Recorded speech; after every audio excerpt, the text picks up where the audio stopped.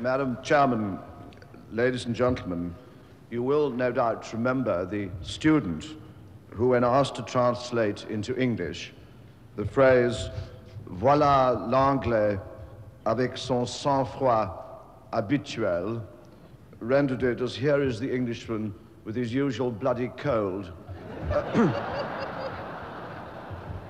Well, here he is, and I apologize. I read in the newspapers, and I hear from you, Madam Chairman, that this could be the last Conservative Party conference before the general election.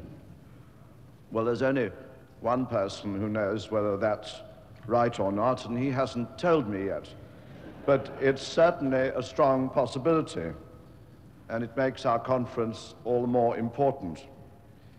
We will have the chance this week to tell our people our record, to tell them what we've done.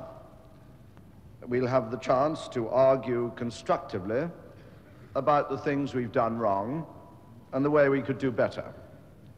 And we shall be able to look ahead to our priorities in the next 5 years of Conservative government. And I hope that our work this week will show us once again, as did the conference last year, a moderate national party worthy of the responsibilities and challenges of government.